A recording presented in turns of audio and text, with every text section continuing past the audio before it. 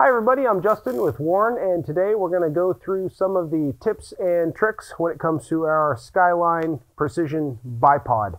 Some of the things we're going to be addressing are common issues that people might have with it. They're common questions that we get here, and just so you know, all of the topics that I'm going to touch on today, they are included in the packaging when you get it. If you pull out the backer card, it opens up, and there are full instructions inside. So read your instructions.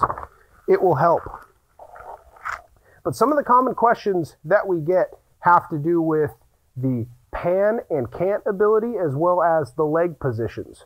So something that's unique to the Skyline Bipod is that the way that the bipod comes packaged from us, you're going to have a 3-position leg at the front of the bipod and a rapid deploy at the rear. So in the front, the leg is going to lock into 0 degrees, 45 degrees, and 90 degrees.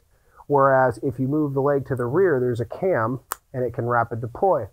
Some shooters prefer to have the rapid deploy feature at the front and the 3-position at the back, or vice versa. And that is user changeable. So sometimes we see people running their bipod backward on the gun, which it still works, but it's actually putting your tension wheel at the front, so it's harder to get to. So we're going to show you how to switch around those legs. And then the other thing has to do with the panning and canting ability of the bipod. Again, how it comes packaged, it's going to be able to both pan as well as cant. Some shooters prefer to be able to lock that pan feature, so the rifle will only cant. And we can show you how to do that as well. The first thing that we're going to do is disassemble the bipod, and it's quick and easy to do.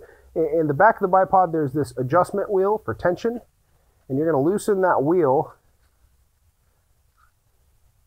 until you can release the screw, and the wheel will come out. And then there's this bottom strap that comes underneath, and that can be popped off. When I remove the legs, on one side of the assembly, there's a small Allen head screw in there.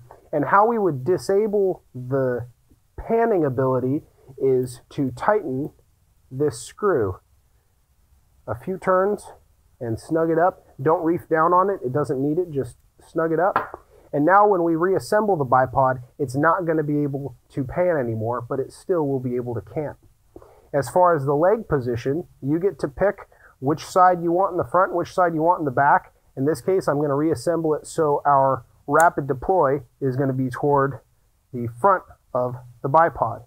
And we're going to reassemble it the same way that we took it apart. We can place the tension wheel and screw back in.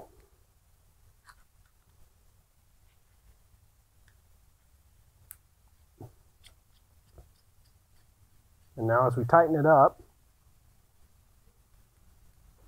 you'll notice that it can no longer pan, but it can still cant. So those are just some helpful tips when it comes to our Skyline Bipod. If you have any other questions, please visit our website at warnescopemounts.com or give us a call.